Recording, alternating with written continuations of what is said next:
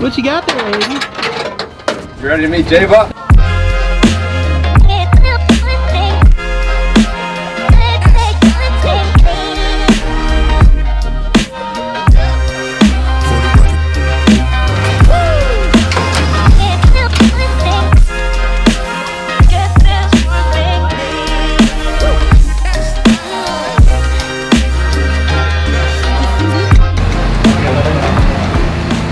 Jaibot in the flesh, everybody.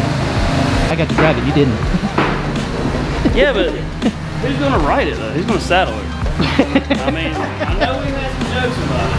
Yeah. So, I do have a saddle in the truck, if that's okay. All do you guys have to do to set up? So, I mean, step one's easy. Drive Jaibot to where it's got to go. Yeah. Then the very first time you set up any sort of space, you have to station the digital layout tool, station a total station. So for that, just like a normal total station, you hit 2 or 3 control points. Okay. And again, that's only the first time Jaibot's in space. So we'll see whether we want to do that right at the start or not. It's only drilling a couple of holes. Yeah. And then bring the boom arm up, press play, and you can start to drill. The beautiful part about Jaibot is that when you're using her, the only batteries that are being used are the actual ones that are operating the tool base. Everything is self-contained.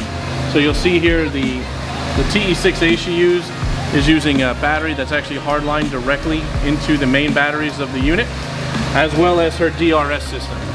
Her DRS system as well is utilizing a battery that's hardlined directly into the power core of the tool. So you never have to worry about changing these out after so many holes or anything like that. The only thing you have to worry about changing your drill bit or changing the HEPA bag on your vacuum. Everything else, you don't have to worry about the vacuum shutting off or anything like that. If she's working, it's working. Because you have your marking system here, this is your painting system. This allows you to mark your holes depending on which trade is using what hole. All of it is self-contained there. It's where all your paint goes, your primer, everything that you need. While she's doing that, inside your rear compartment here, she's actually charging all of the other batteries for all the pieces outside of the tool. So these are extra 18-volt batteries for your PLT head unit. You have extra batteries for the controller for Jaibot, that yellow controller. You also have an extra battery and a cradle for your tablet for the PLT for its operating system. And then you have some extra batteries and 12-volt batteries for some of the smaller products that we use for aligning and quality control and quality assurance. So everything is running while Jaibot is on. So she charges everything up while she's going. Single charge, you'll have 8 hours worth of work on it. I mean, a little bit more depending on how many holes you're drilling, a little bit less depending on how far you're driving. How far is the reach? The reach is 16.5 feet up. Her operating range is from 8.5 to 16.5 feet up. And Jaibot's actual area of drilling is a 6-foot diameter. So the center of this mast is her center point. And she will go 3 feet out and back over and over from that point. So that circle starts here at your center point, right in the middle of there. I mean, part of what makes Jaibot so cool is it is designed to be a partner for the worker on the job site, and a big part of that is that Jaibot's a cobot or a collaborative robot. So within robotics, you've got different types of robotic arms. A particular type of those are collaborative robotic arms. And by being a collaborative robotic arm, it means that Jaibot can be used in and around workers, say without being caged off. Workers, are designed to be with Jaibot on the slab. They don't have to work in a designated area, and that involves a bunch of different safety features. You've seen the protective stop, so when the arm is moving and it collides with something, the robotic arm stops away before it causes any major damage. The speed is limited so that it doesn't move too fast. It's got incorporated safety planes so that the arm doesn't, swing around unpredictably when it's around workers.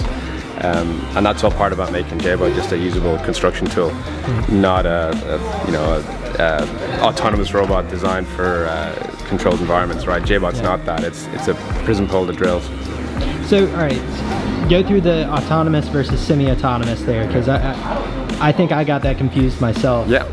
I started thinking Jaibot was a fully autonomous thing that I could just let run and it'll drill everything, so it's not though. No, not at all. So Jaibot is semi-autonomous. So Jaibot always requires an operator, and the operator plays a really important role. One, they move Jaibot around the job site. So the base platform in Jaibot will not move without an operator working those controls.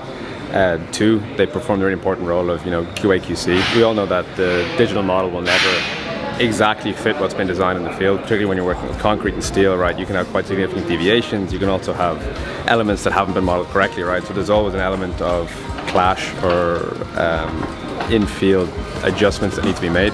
And the operator can also make those on the fly. They can move hole locations, they can send feedback to the office, they can generate RFIs so that they can ensure that what's being installed is exactly what needs to be installed for to meet the prefabrication or planning or whatever has to be done. Jaibot becomes autonomous when it's been positioned, that boom arms are brought up to the right height. And at that point, once the operator presses play, Jaibot will autonomously drill all of the holes it can reach within a 6-foot diameter. So at that point, Jaibot reaches out, locates, marks, and drills those holes. And then when it's finished everything it can reach, the arm comes back to center position, and the operator moves Jaibot to the next drilling location. Anyone who's familiar with Hilti will immediately know when they hear the name Jaibot that it's not typical for Hilti to have a tool that's named that way.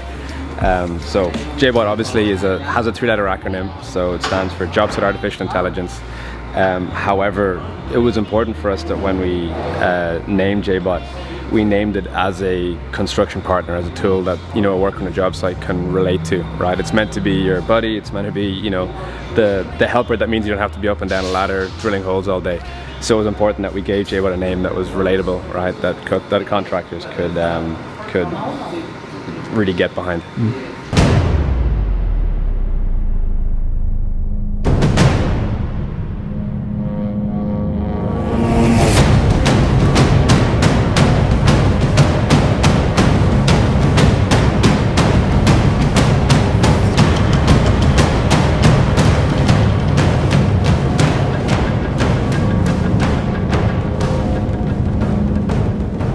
Countdown, 3, 2, 1, go!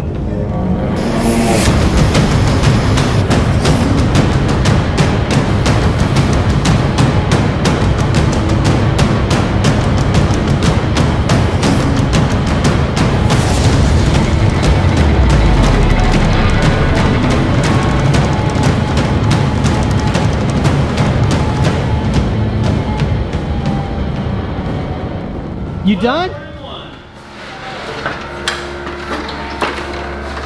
That wasn't an hour. All right, so Eddie was 12:41.05 and the Jaibot was 3 minutes 30 seconds. That is how many holes? 15? Yes. 15 holes. Half-inch deep and half-inch diameter. Yes. So yeah. Now, how It's many a post-game interview. how many of you are getting that level of production? Yeah, I'm hoofing. I mean, he is hoofing it. No construction. And so worker let's ever. say that he can do that in the first hour of the day. Yeah, I couldn't right? do that again, man. Okay, that's the thing, right? So brand new, fresh out of the box, right? Jaibot is going to work as hard on the first hole as she does on the last hole. Your production rate's going to be the same. Your safety's going to be the same. Your hole quality is going to be the same. Because you did those 15 holes, and let's say every one of them was done perfect perpendicular. What happens when you get to hole 150? Yeah, I'm not. Can you get to hole 150 in a day? Right. At a certain point, you're going to start. Dude, I'm you probably, sweat I'm through your spent. t-shirt. Right, I'm probably spent by then. I can tell you my accuracy level was probably 1/8 to 1/4 of an inch, and I'm only drilling half-inch holes. So that's work. That's real work. Big start.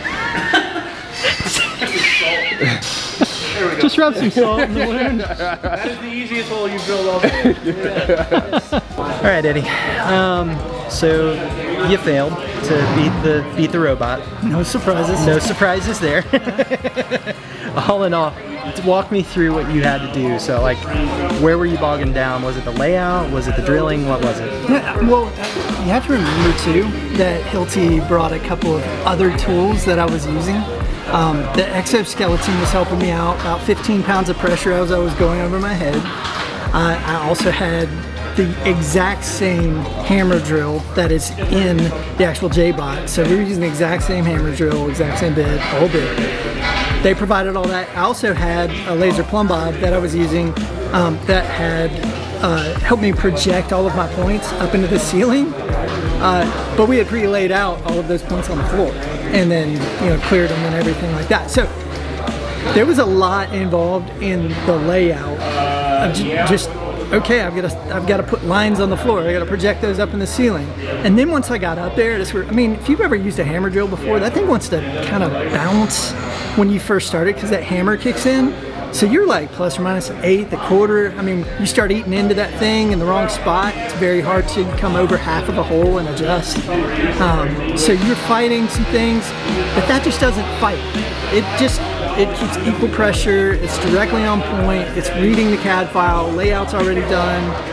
You're just doing all of this processing in the office, and it's pretty dang hard to do anything to better it. And the office, dude, like, it's clean. You can knock it out really quick. It's easy to lay out points in the office. Out here in the field, like, it was taking you a solid, I don't know, maybe 2-3 minutes per point that you laid out versus what we already had preloaded in the Jaibot. So I was talking to Aiden a minute ago, there's things below the iceberg, like time to rework something that the human didn't lay out right. The thing, you know, just the accuracy thing.